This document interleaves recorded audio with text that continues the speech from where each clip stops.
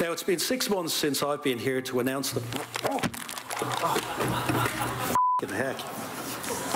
The business breakfast was well advanced when the grim-faced attacker dished up what he thought was a just dessert. Qantas CEO Alan Joyce and 600 guests stunned as the cream pie was plastered with clinical precision. I might take a break for a second, guys, and just clean up a little bit, and I'll come back.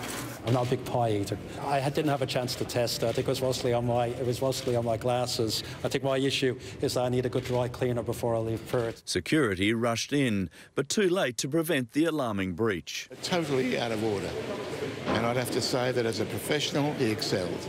We all thought it was a movie going on and someone playing a prank, but Alan was fantastic, and I think that all credit to him. Within minutes, a heavy police presence across Perth's luxury Hyatt Hotel. Mr Joyce still managing to deliver his keynote address on new direct flights to London taking off next year. The motive remains a mystery. While he's now praised for Qantas's financial turnaround, Alan Joyce did oversee the sacking of 5,000 workers in 2014. We're going into pure speculation here. I think the police need to investigate this. Security tight 2 hours later as he launched construction of a $14 million international airport wing to accommodate Perth-London passengers.